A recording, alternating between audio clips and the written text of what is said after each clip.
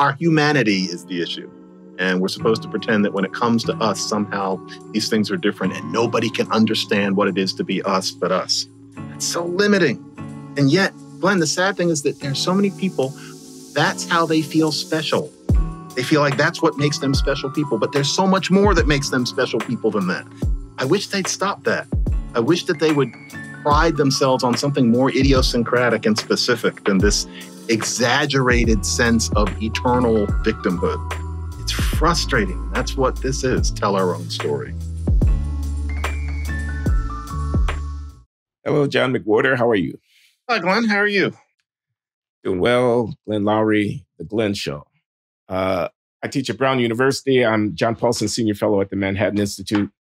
The Manhattan Institute sponsors The Glenn Show, and I'm with John McWhorter, who teaches at Columbia University, writes for the New York Times, hosts Lexicon Valley, his own podcast, and talks with me every other week here in conversation about this and that in our long-running conversation here at The Glenn Show. So welcome back, John. Good to be talking with you. As always, yes. So what's on your mind these days, John? Well, Glenn, I'm running up against, not me personally, but I'm noticing that there's a meme. We have to tell our own stories.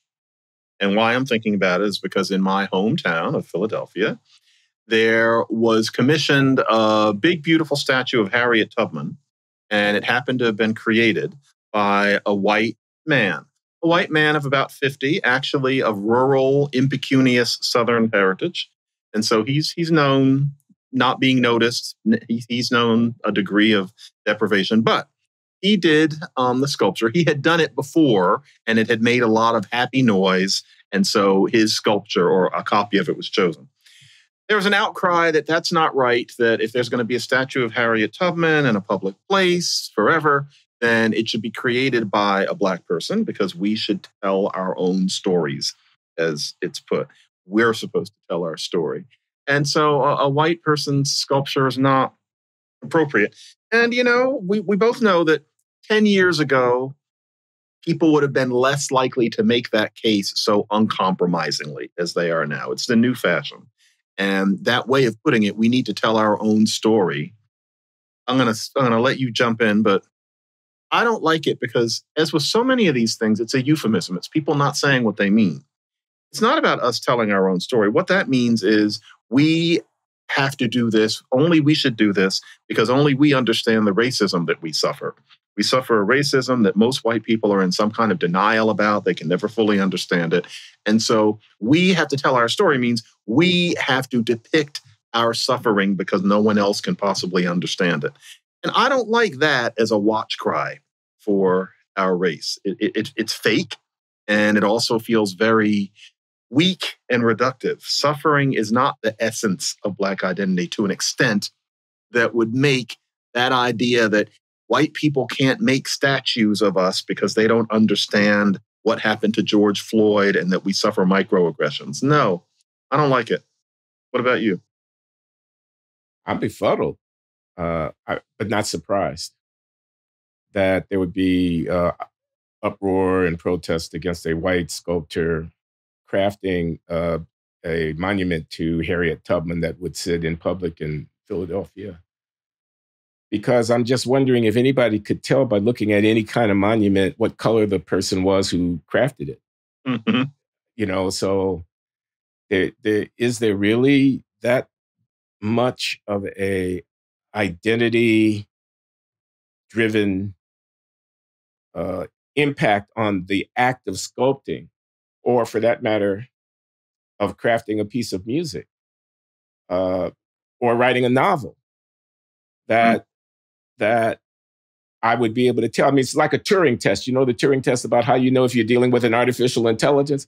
Yeah. It's like I would want to give the person the test, you know, to see whether or not they could ever figure out what the race was of the person. And if they can't do that, then it's not permitted to constrain the race of the person going forward, since it doesn't have any real, it feels like it's symbolic. Aside from the full employment program for African-American artists, which is if you're going to do something, I want the work to go to a Black person.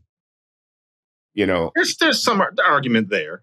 You know, that is more understandable to me. I mean, I think I might yet object to that, but that would be there's money been appropriated. There's an opportunity for someone to express themselves. There are many people who would like to avail themselves of that opportunity.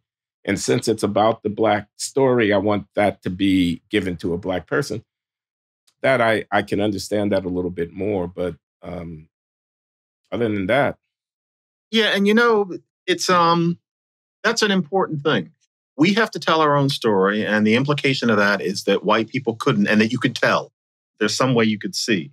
But actually, that makes no sense. And we're basically throwing down a gauntlet and daring people to say it doesn't make any sense. It reminds me actually of something I have to dump on Samuel L. Jackson a little bit.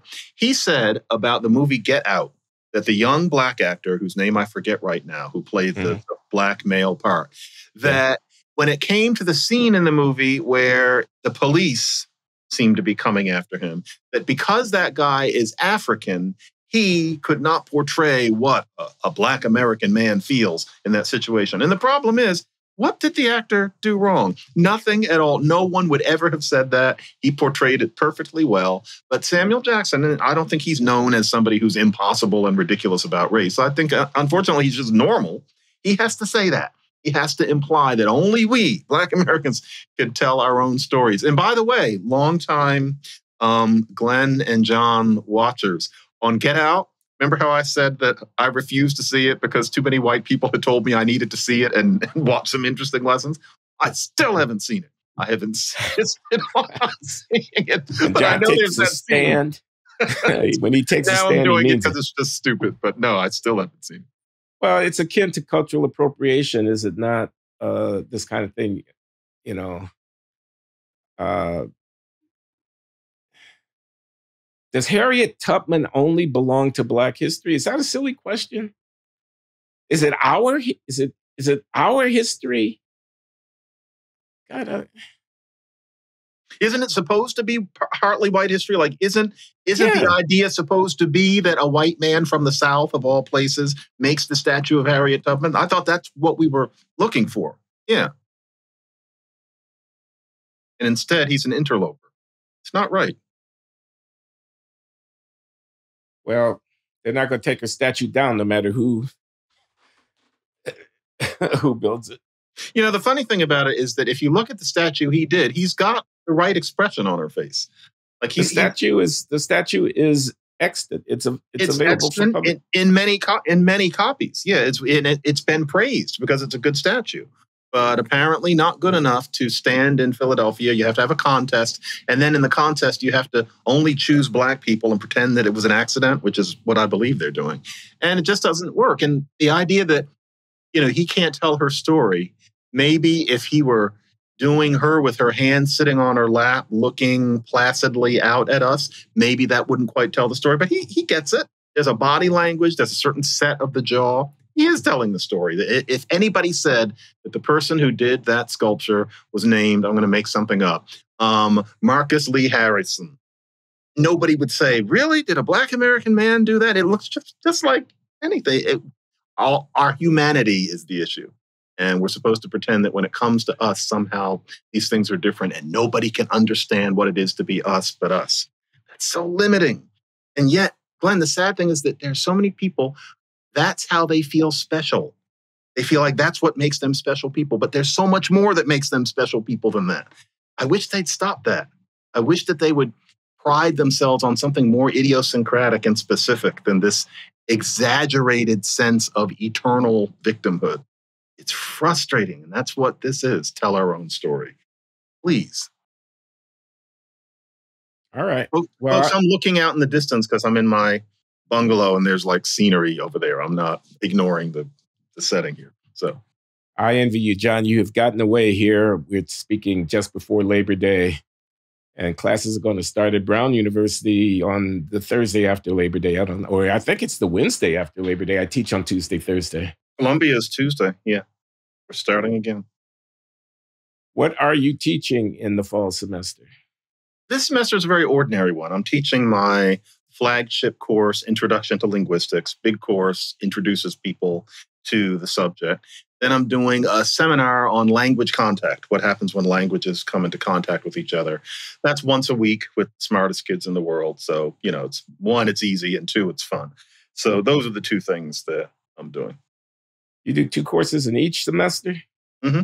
Didn't you do 2 and 2? I did 2 and 1. Our load was 3 courses a year in the economics department, unlike some other departments at Brown, actually, based on the structure of the economics academic market, where most top schools only require 3 courses a year from their faculty in economics. Huh. And it's hard to recruit people if there's more teaching here than there is there. Really? Huh. So, I think the load is 2 and 2 in just about every department. Yeah, but I thought that was normal. The economics department is an exception.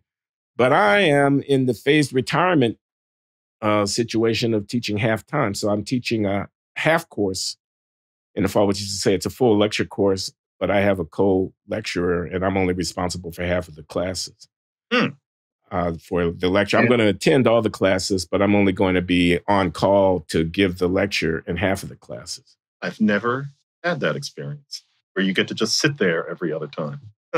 Neat. I guess I can pipe up, during the discussion and offer my question or thought or amplification, but she is a younger colleague, an economist named Emily Scarbeck is her name, and she's very good adjunct, not tenure track, but valued lecturer in our department.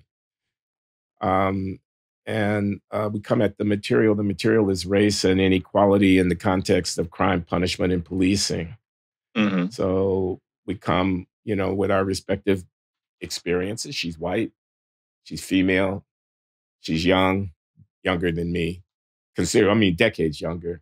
Mm-hmm. So we'll bring different kind of perspectives to the class. It'll be an interesting challenge, actually, to figure out exactly how to coordinate and share the responsibility of responding to our students. That sounds interesting. One of the things that people don't think about when it comes to college professoring, and I'm sure this is true with other teaching too, but it's part of what we do. And I don't think the students need to know, they're paying for the service, et cetera, but it takes work to bring it every time. And I know I'm one to say this when I'm in Ivy school, I'm doing 2 and 2, and there are people out there busting their butts doing 5 and 4 and working as adjuncts. I'm fully aware of that. But within the 2 and 2, especially if that's all you know, if it's only you, and especially if it's a big class where you have to get up there and basically, it's a performance. And I enjoy it. It's a performance. But if you're talking to 200 people, you have to get up there and do a show, and you have to get up there and you have to bring it, no matter how you feel. I found it particularly hard when my kids were really young. I'm kind of past that now. But even otherwise, just you have other stuff to do, and you have to give it the full energy. And my sense is always they should not be able to tell that I'm not in the mood, or that I didn't get any sleep last night, or that I have somewhere to be after. I should give them the same thing each time, and I try to. That takes work. That really is part of the effort of our job, is doing that. You're not just standing up there running your mouth, or if you are, you're not doing it right. And so, that's why I'm sitting here thinking, imagine being able to just walk into the room and sit down. That would be interesting. Half the time, yeah. Mm-hmm. Do you get butterflies? You mean before stage fright kind of thing before performing? Oh, no, not since the very first time I stood up in front of a class. I drank 2 shots of gin, literally, and then just got up there, and they seemed to like what I was doing. No, I am rock ribbed in that way. No. I still feel nervous sometimes before going into class. Really? I'm going to do it. Yeah, I know. I've been Tell me doing why. this for so long. That's interesting. Why? You, of all people. Will I have enough to say? Because you know me, I mean, when I give a little talk, often I have a script, that I follow. I've written the talk out in advance. I might ad-lib a little bit, but I have my security. When I have to stand up and lecture, I'm not going to write out a lecture and then read it to the students. I have to be spontaneous. I have to be improvisational. Yeah. There should be a structure. I'll write out an outline in advance. I know the points that I want to make, but it should be alive, not the recitation of something. Mm-mm. And I have to be prepared to respond, because people can raise their hand and ask a question or make an observation. Especially with highly prepared students. Yeah, they ask questions. So it's probably more me than anything. I mean, just a psychological defect about security, insecurity, or whatever. I feel I'm going to be flat-footed. So I'm, cramming, and I'm, up at the last minute looking over my notes and whatever. But once I get in there, mm-hmm. I've never run out of stuff to say during the middle of a class. Now you're making me think, all right, I used to worry about that. I think a lot of young professors in particular running out of material because in the beginning, you don't have that sense of timing. And often during the first years, I would do something and then realize that we're 2/3 through and I don't really have anything else to say and I've got to fake it. And you take advantage of the kids that ask more questions or you make something up on the fly. I used to hate that. So during the 2/3, I was fine. But I did used to walk in thinking, is there enough? But I've been doing it so long now that everything is timed out fine. And I can improvise. You have a sense of it. So I don't have that anymore, but I remember that very well. Because if you run out, it's like you have your pants down. There's actually, and I'm not going to say who it is because there's no point, but I know on good authority that there is a very, very prominent public intellectual who is great with the gift of gab and the anecdotes and the star power. But when that person walks into a classroom, he's supposed to go for an hour and 15 and tends to kind of conk out after about 40 minutes because he just kind of walks in and does some routines. He doesn't actually prepare a lecture. Knowing him, he doesn't mind. He's just such a star that him walking in and inhaling is considered wonderful.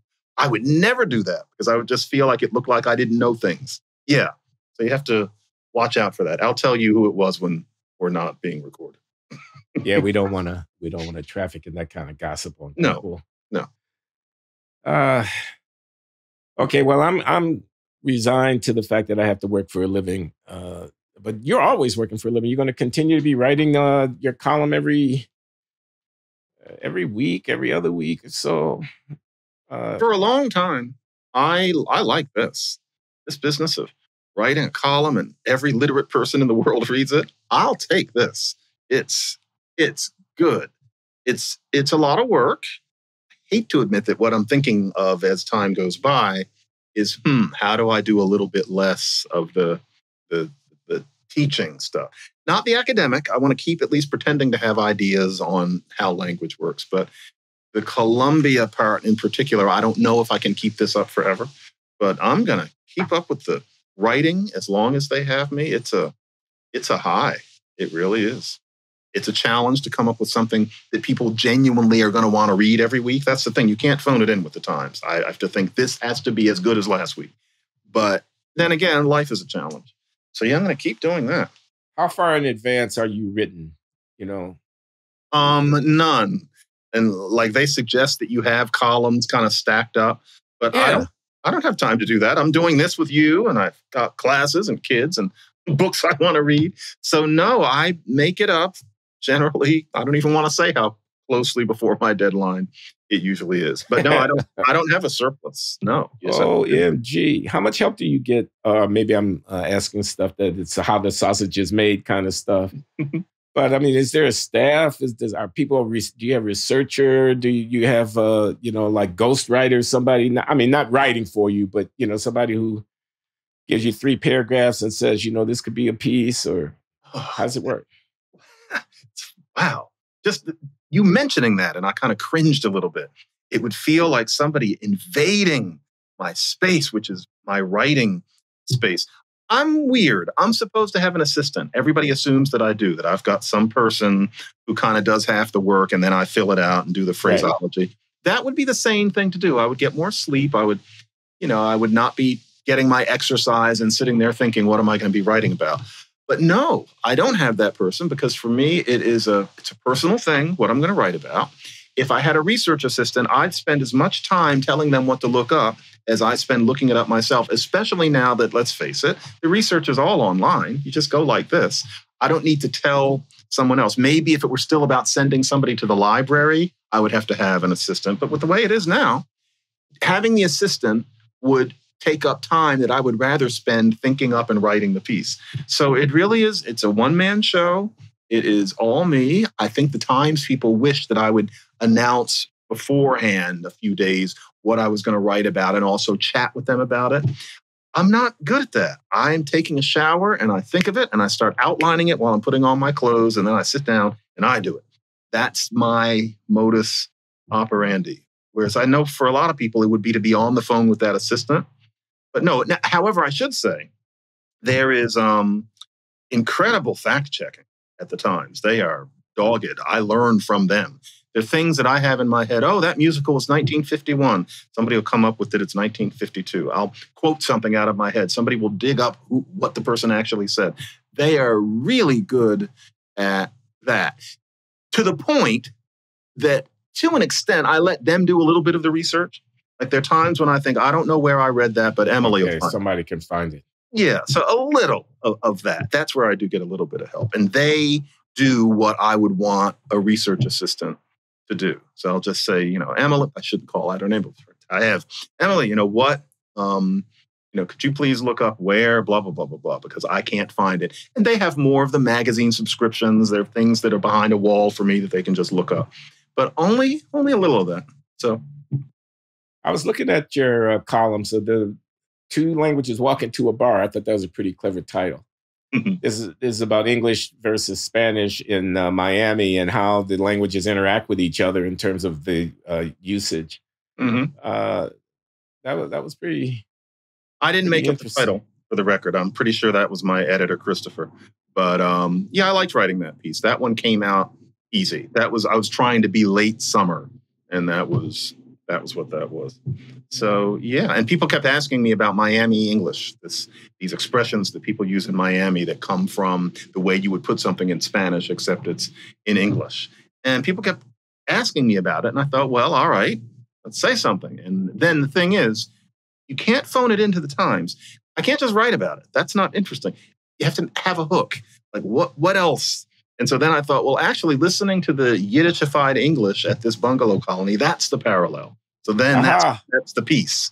Instead of saying, this is what's happening in Miami, they can read the article themselves. So it's that sort of thing. You have to have that creative spark every week. I don't know whether our listeners care that much about this, but yeah, that's what it's like. So I saw an earlier column of yours, maybe it's a couple of weeks ago, about hip hop. And poetry. Yeah. Why don't you tell the audience what your argument is? Because I have a bone to pick. All right. You know how if you, a lot of you probably have a grandfather or maybe a great-grandfather who can, that gets straight, starts reciting some long poem.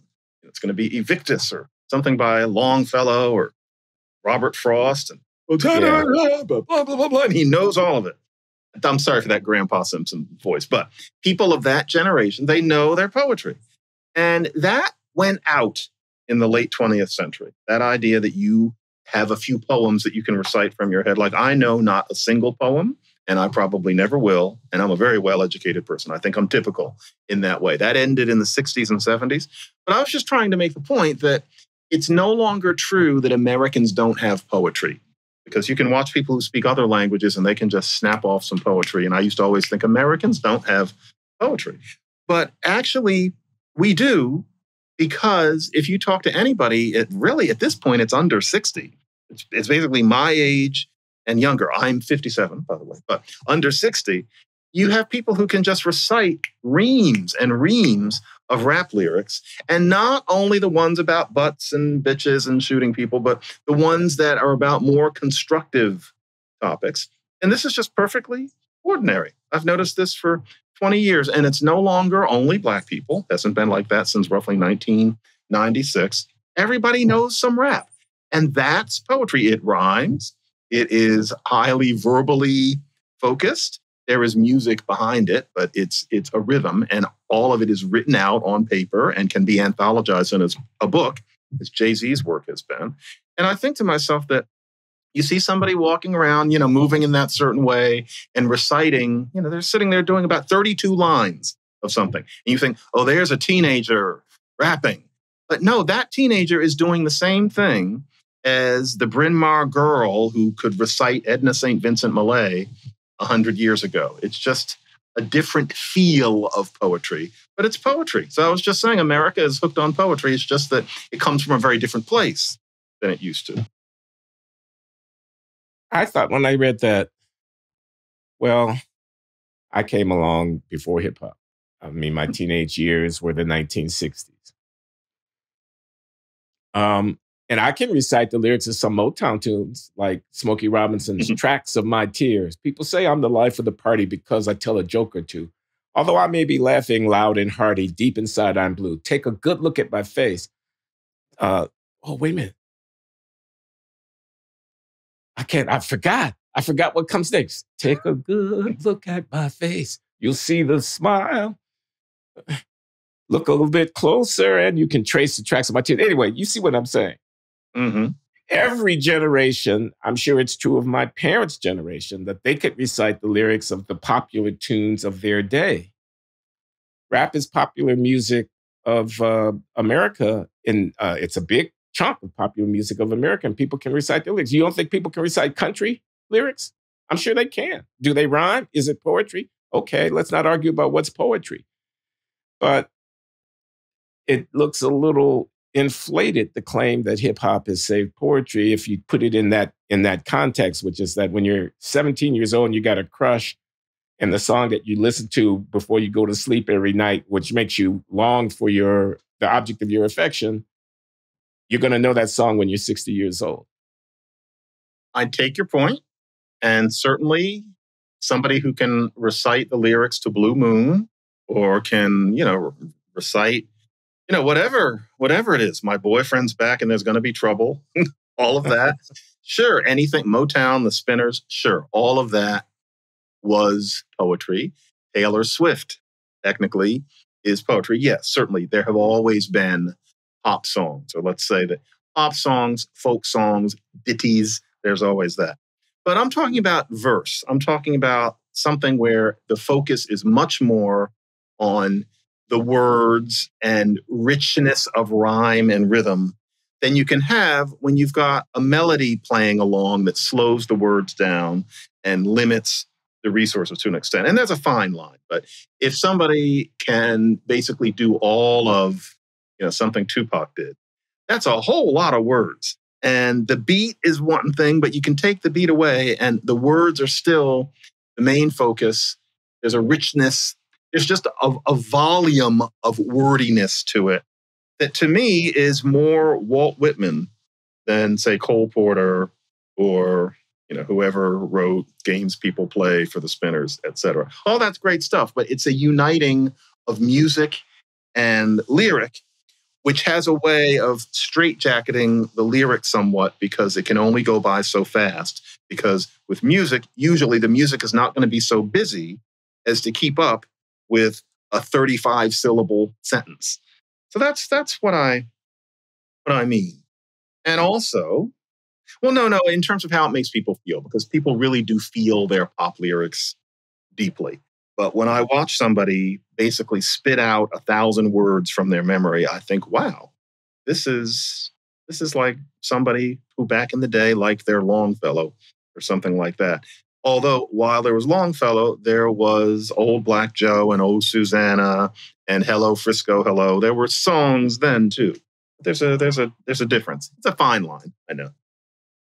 And the raunchy aspect of some of the genre that you are admiring here, the gratuitous sex, the violence, the braggadocio, the base kind of visceral kind of, stuff that it's not very elevated. The elitist over here wants to say it's doggerel. It's not Shakespeare, it's doggerel. It's what I'd hear in the pub in 1590 if I was in, Cambridge, as they talked about, the wenches instead of the bitches. So it's but it kind of comes to the same thing. It's a mental exercise we have to do. A lot of it is vulgar in that way. And there are all sorts of vulgar. That was the word I was looking for. It can be said about that. But if the vulgarity, and you have to be careful with this stuff today in particular, but if the vulgarity is richly depicted and cleverly rhymed, and clever rhyming is not always straight rhyming. It doesn't have to be Dr. Seuss. You can make art out of that, and more to the point. The larger point is to think today that the heart of, and I'm no expert, and I can't even fake it the way I could for about 10 minutes back there. But if you're thinking about rap, and it's 1996, the first thing you think of is all of this guns and bitches and hoes and money and all of that. That was the stuff that sold the best. That was the main stuff. That's changed. That's an old conversation. That started changing when the quote-unquote conscious rappers became mainstream rappers. And so Kendrick Lamar isn't writing about shooting people in the face. That's not what he does. And so we have to be careful not to have a conversation of 1998. I would be less likely to say this. And in fact, I wrote a book that there's a hole in. It's kind of a flaw in the book, but nobody called me on it at the time. Doing Our Own Thing, I wrote about how America doesn't have poetry, and I didn't say anything about rap. And part of the reason was that I wasn't paying attention, but another part of the reason was that I was thinking 50 Cent is not poetry. I would now say that should be reconsidered. But then on the other hand, if I were writing it now, I'd know that the rap that young people I know are listening to is not about bitches and cars and all of that to nearly the extent that the earlier stuff was. Conscious rap is mainstream now. Remember when Common was somebody the occasional person had heard of? He was like the intelligent rapper. Now Common is a movie star and his music is just music, that sort of thing. So I don't know if I would have said this 20 years ago, but I think it's worth saying now. Okay. Drug selling, that's always in there. But again, it might be very artfully depicted. Richard Wright, James Baldwin, Claude Brown, Man-Child on the Promised Land. Well, then how come you can't put all of that to rap? Especially the last person I mentioned. And so, yeah, I feel that. It's not my favorite kind of poetry, to tell you the truth. I hate to say this about a genre that has gone so many places. The basic confrontational cadence, the fact that the core of it is supposed to be usually a man. He's up there and he's telling you the score. He knows it all. If you don't get him, you're not a good person. You spit the raps, as they call it. That basic element. And of course, not all of them do that, but mainly that's the tone. It's a little old for me after a while. It may be poetry, but I kind of think, stop bragging. And I know that the idea is supposed to be, we are black men of the street and we have been oppressed. We're still oppressed. And now we're having our say. You're supposed to listen. I get it. But after about 15 minutes, I'm just thinking, you don't want to listen to anybody basically telling you that you can't speak and that they're the coolest person in the world. And that's what that cadence, it wears me out after a while. But I can still say that an awful lot of the work that's being done in that cadence is work. It deserves respect. Poetic work, linguistically interesting work. Yeah. You ever gone through the Jay-Z book? It's all the confrontational cadence. He knows all, and that's the flavor. But there's a lot in there. It's an anthology of something somebody put a lot of work into, and that's true of a whole lot of the other people. That's certainly true of, I refuse to call him Kanye West. I had all of his recordings up to a certain point because I loved them. And he wasn't writing about, killing anybody. But there is always the confrontational cadence. You get enough of that. So where I get enough of that, I can tell a great many people think of it as the most wonderful thing in the world to listen to somebody bragging at length. Gets old for me, but that's just me. I can see you and Kanye in the ring right now. What's my name? What's my name? Yeah. As Muhammad Ali did back in the day. That's what it would be. Yeah. You, Glenn, though, you had a time. You were listening to hip hop. I remember. Oh, yeah, I went back in the day. It was a while ago, man. But I can remember in the late '90s, the early aughts. I'd have my Walkman, with my headphones, and I'd go out for my morning exercise, hour or so, and I'd listen to Kanye and company. Then what happened? I don't know. I kind of outgrew it maybe a little bit. Didn't keep up. Stopped walking an hour a day. New media came online and other stuff, so I could listen to podcasts while I'm walking instead of listening to hip hop, But I still appreciate it. My lovely wife, Loury, is a big pop music fan and keeps all these playlists and is always putting on stuff. So, yeah. And, if you don't keep up to an extent, after a while, it starts to affect the validity of your contributions. I just try very hard not to utterly reject anything unless I really can't stand it. Because there's a younger generation nipping at your heels. And if you have no idea, you start to miss stuff. I want to at least try to be in their heads. And so, yeah. John and I often talk about higher education on this podcast, obviously. That's the universe we both inhabit. And why not? It's a topic that has moved front and center of late at both the state and national level. Free speech on campus, viewpoint diversity on campus, cancel culture on campus, soaring tuition, affirmative action, race-based admissions, accreditation, the erosion of standards, attacks on the classics, hiring litmus tests, critical race theory, diversity, equity, and inclusion. You name it, it's in the news.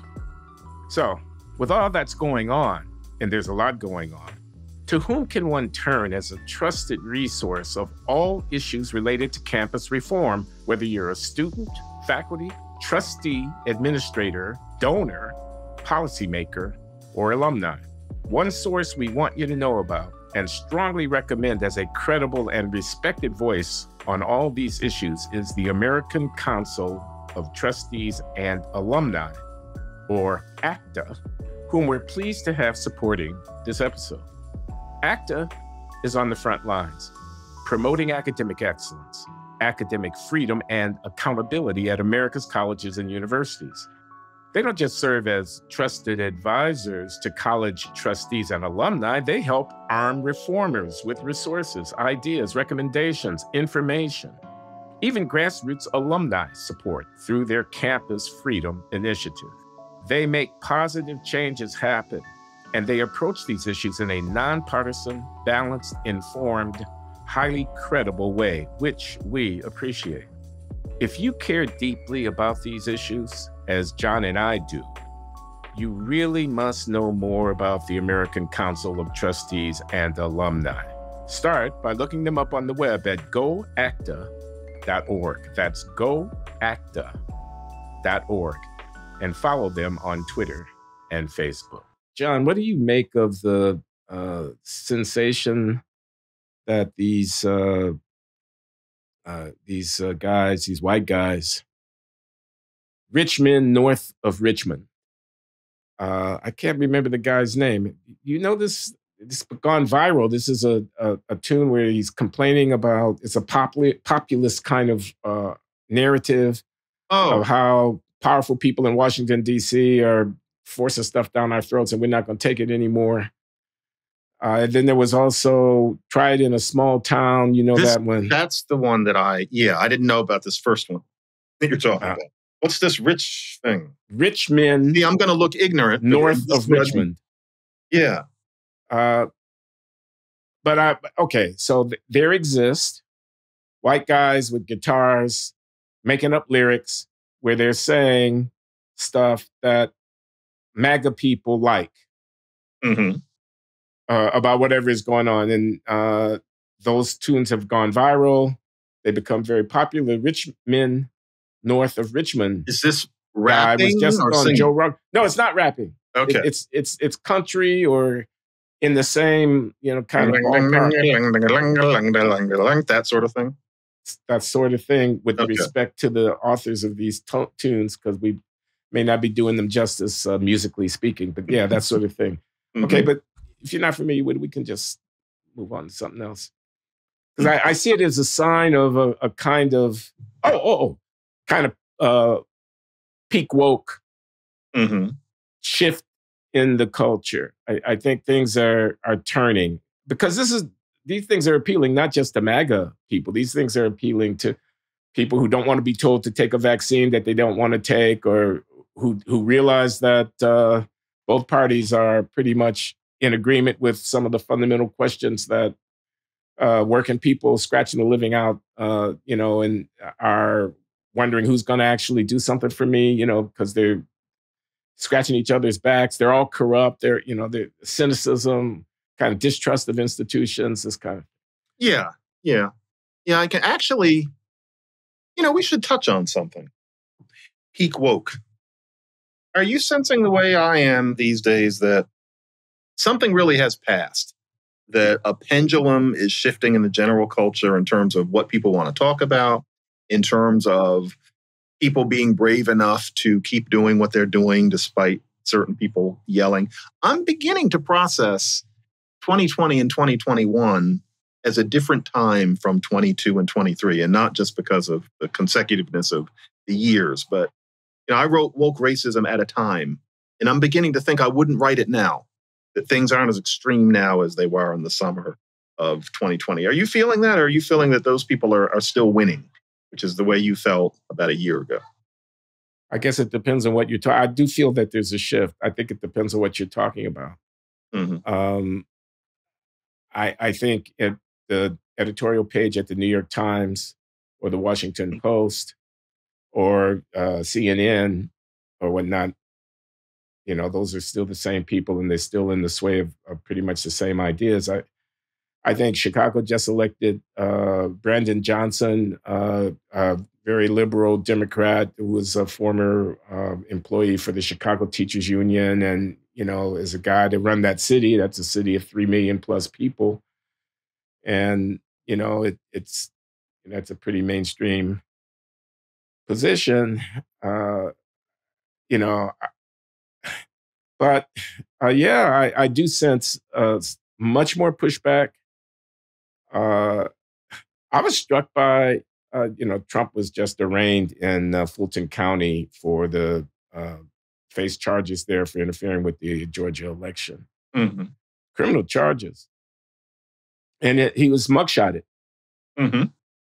So there's now, I don't know if you've seen it. Have you seen it? I have. It's pretty striking. He must have posed for that. He must have practiced for days to get that one. Thinking, yeah, you can tell. Because it's clearly a performance on his part. But I was listening to one of these Black podcasters. Sabrina Salvati is her name. She's out of Boston. She's a lefty. She's thoughtful. She's creative. She's interesting. Mm-hmm. And she did a thing where she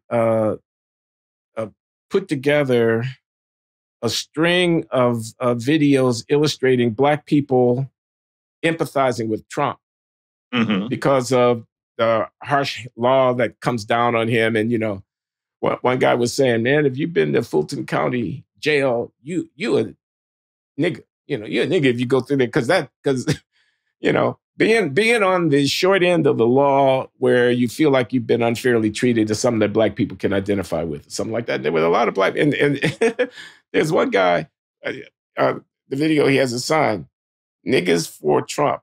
He's, I'm just saying that's how he was marketed himself. And it was all that.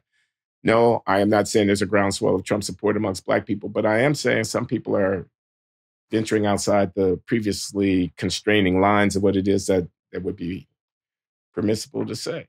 I must say to you, and this is jumping boundaries, but I must say to you, Glenn, and I think I'm expressing a feeling many people have. I try so hard to put myself into other people's minds. You can't always succeed, but no one's crazy. No one's evil. That's my basic idea. You have to try to make sense in that person's mind. I am mystified that there can be a person with academic credentials and long experience as a public intellectual who actually believes that the 2020 election was stolen. You spoke to such a person. And I could not put myself. It's rare that I frankly watch another one of your interviews because I frankly don't have time, but I was stunned by that. That person actually believes those things. And I've been rattled by that for the past 48 hours, just trying to put myself into her head. And I just wanted to say that because it's on my mind. And you probably can't say anything, but I don't get it. I don't understand. And it frustrates me when I can't even begin to understand. Well, then I've accomplished my purpose. We talk about Carol Swain, formerly a professor at Vanderbilt in the law school, as well as in the political science department. And prior to that, a tenured professor at Princeton in politics, author of many books, some of them quite good and award-winning. Her first book, Black Faces, Black Interest, made the argument that the interpretation of the Voting Rights Act that said that Black people were best served politically when they were represented by Black people was mistaken. It's a very Abigail Thernstrom-friendly argument that she made. And a reasoned argument, too. Yeah, it's a very good argument that she makes, and she has data, and she's a frontline political science, and it got her tenure at Princeton. She's not a slouch by any means. She's a serious person. I've accomplished my goal, which was not to further conspiracy theoretic reasoning, but was rather to illustrate the how widespread her views, which I believe to be erroneous, are. She's not the only one who thinks this. If she can think this, many other people can think it as well. They don't trust the institution. They go to bed thinking that their guy's winning. They wake up in the morning and the thing has flipped and they assume there's some shenanigans had to go on. And she had her various theories about that. And I was, in a way, anticipating blowback. And I got it. In the comments and whatnot, people took the view, many of them, that you took. Some of them said, I see where she's coming from, even though I think she's wrong. Some of them said, I think she's right. But most of them said, what? Like that. I want to also say, I'm not saying you shouldn't have spoken to her. I'm just saying that I was... Okay, I appreciate that. Flabbergasted. Yeah. I appreciate that. And, we were concerned about getting in trouble with the social media platforms that are, they don't want disinformation and misinformation being disseminated. So we're mindful of that. But so far, so good, Good. But yeah. I just wanted to say that blew my mind. And maybe that's good for me, but it really blew my mind. Well, Dinesh D'Souza, I know he's Dinesh D'Souza, made a whole film, what do you call it, 2,000 Mules or something like that, some number of mules. And the mules were the people, you had these deposit boxes for the mail-in ballots that could be picked up and then brought en masse to the voting registry. And he claims that, they were being stuffed. These ballot boxes were being stuffed by people who were coming at the 2:00 in the morning and stuff like that. He claims to have photographs of them going in there and stuff like that. Dinesh D'Souza, though, has a bee in his bonnet, and maybe that's putting it too politely. Dinesh D'Souza is, I'm going to say it, I'm sorry, he's an ideologue. He has an agenda and facts can't get in the way. It's like Giuliani at this point. Giuliani has clearly had some sort of slight mental break, or maybe he's an alcoholic or something. With D'Souza, I'm not sure what it is, but he started out as a sane person with sane ideas and at some point kind of turned a corner. Carol Swain is not that. That's why my mind was blown. It wasn't, okay, she's off the deep end. She's not capable of reasoning anymore. She is. It was very interesting to see that version of reasoning coming from her. Weird to me. Yeah. Now, Suppose I were to say the following thing. Okay, the election was decided in 2020. Joe Biden won. He was certified. He's president of the United States. End of story. 2, Trump should have stepped aside when he exhausted his options in court, even if he thought that he was right and the courts were wrong and that he had been wronged in the election, because there was no other legitimate way to proceed. And, as I put it in conversation with you years ago, if they stole it from him, they stole it fair and square, in the sense that if they stole it from him, it was just stolen. There wasn't anything to be done about it. And you better luck next time. But the but is, what's wrong with having an election on election day? The pandemic was an extraordinary circumstance that we want to build into the structure of our election processes, the expedients that we availed ourselves of under those extraordinary circumstances, because there are real issues about the security of the process. If I have doubts about the integrity of the election, those are to be taken seriously, even if they're not based on fact, because enough people with doubts is itself a really deep problem for the legitimacy of the system, and therefore calls for things like signature verification on mail-in ballots or real ID to be presented when you cast a ballot or stuff like that. Regardless of whether or not fraud this is an old conversation for me and you, regardless of whether or not fraud is demonstrable, are themselves desirable things to the extent that they help to build people's confidence in the results when they come out. And therefore, that's something that we should consider seriously and not attack people who want ballot security as being racist, this kind of idea. So, I think that's some common ground that I would share with Carol Swain, a concern about the appropriateness for election security and, that kind of thing. I can go for that. A lot of people are going to say no matter how much security you had, no matter how many precautions you took, no matter how many, double and triple layers of security there were, a certain kind of person would still be complaining because this is all about not wanting Black people to vote. I'm going to go agnostic on that particular question here. That's progress. But only because we're coming to the end and it wasn't the official topic. But no, I get what you mean. I get what you mean completely. I remember one time I was on some show. I think I was on Chris Hayes back when I was in MSNBC's Good Favor, and I was on it. And they had me and some other people, and Al Sharpton was remote. And he was complaining about the whole issue of why do you have to get an ID, et cetera.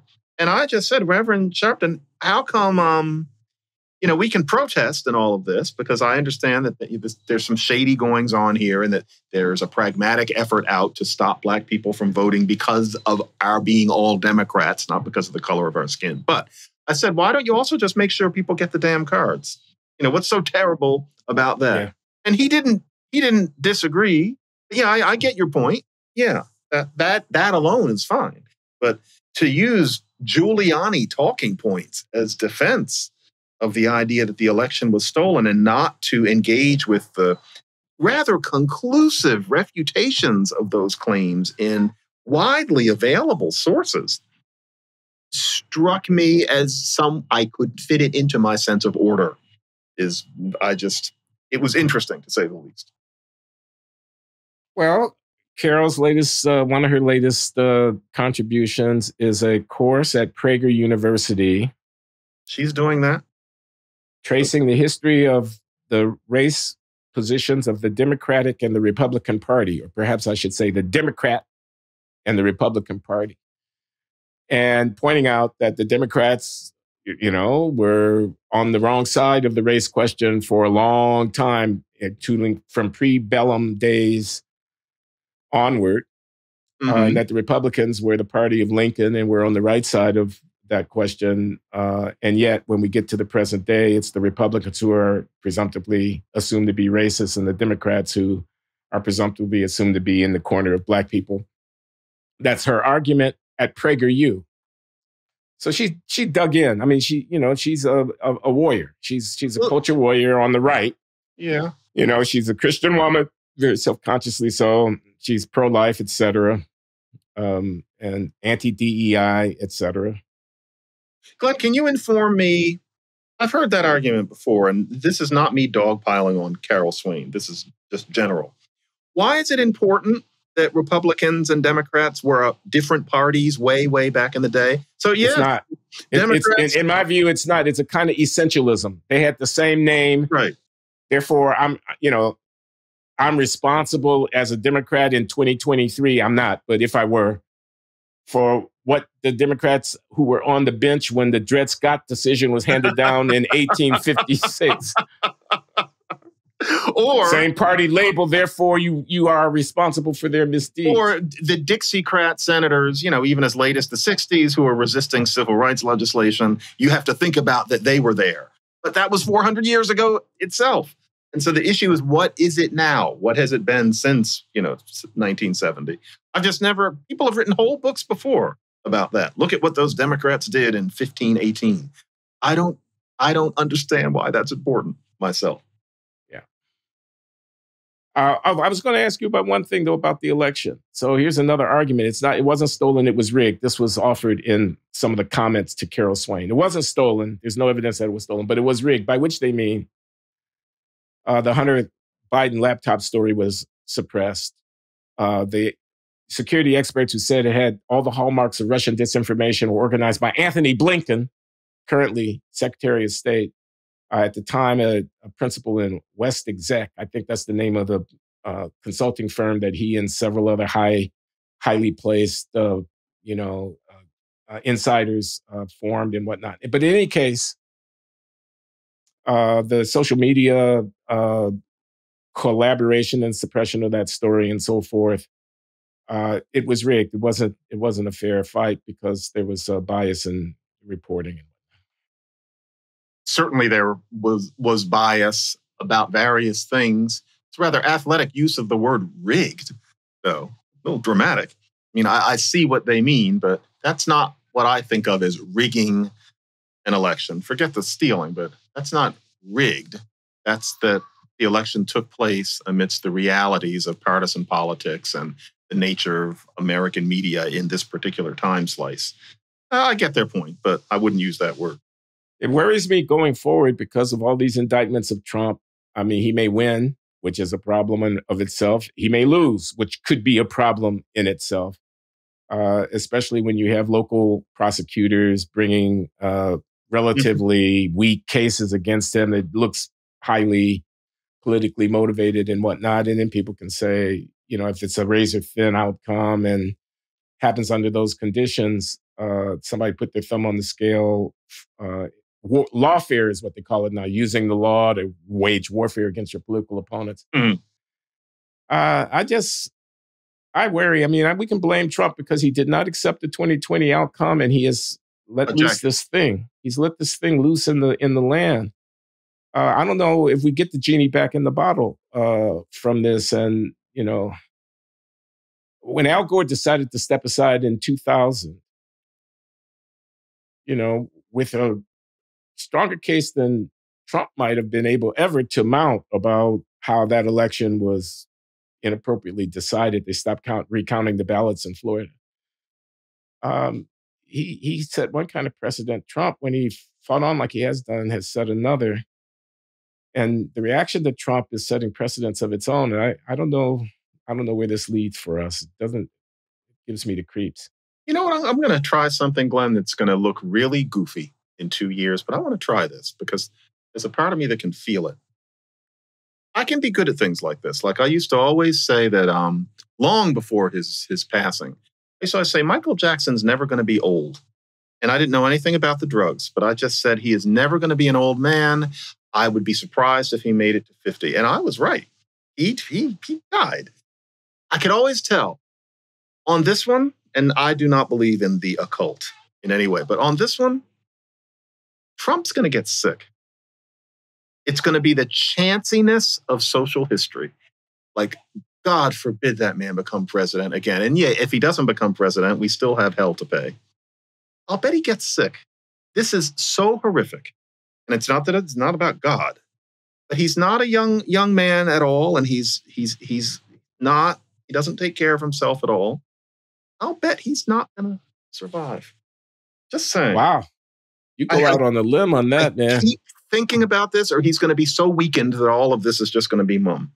Just mark my words. This is goofy to the extreme. Because I agree with you. If he gets in, it's going to be horrific. If he's out, we still have this possible civil war. You seem to be more afraid of that than me, but I know that something could happen. And even if it wasn't a civil war, it's not going to be pretty. But the other alternative is that finally that man is going to show his age and not be able to perform in any real way. That's the third thing that could happen. And he's just asking for it. Just saying. He looks healthier than Joseph Biden to me, but I mean, I'm looking at TV, so how do I know? True, but that's partly the fake tan. And if you watch him kind of negotiating staircases, he doesn't do it all that much better than Biden does. And I just think to myself, what might happen to this man? So we'll see. This is space age, folks, I know. But it's something I think about all the time, that one outcome here could be that he loses his health. So yeah, there's yet another outcome that I shudder to even think about. The Huey Long outcome. If that could happen, it would have happened already. I'm surprised. But then again, no one got Obama either, and there were threats all the time. I think the security is good enough to guarantee that that's not going to happen. I sure hope so, because that would be a disaster for us. Why? Well, because it would lead to civil war, quote unquote. That would? You mean if somebody... Yeah. I see what you mean, because, right, the idea that, they actually killed him. Right. Yeah. I was trying to avoid saying it, but yeah. All thinking. We are going to catch such hell for just the last 3 minutes of this. But it was just something that has been on my mind. It's something I think about. And I haven't been talking. We're just two guys here talking. I mean, I should say that what I'm saying is not some veiled way of saying I hope somebody. That shouldn't happen to anybody. I'm thinking of just his own health, and so. Okay, well, I think that's a wrap for our bi-weekly this time. And Carol Swain, if you're out there, I'm sorry. Take the measure of the criticism, because John McWhorter is not alone. I'm sure you know that.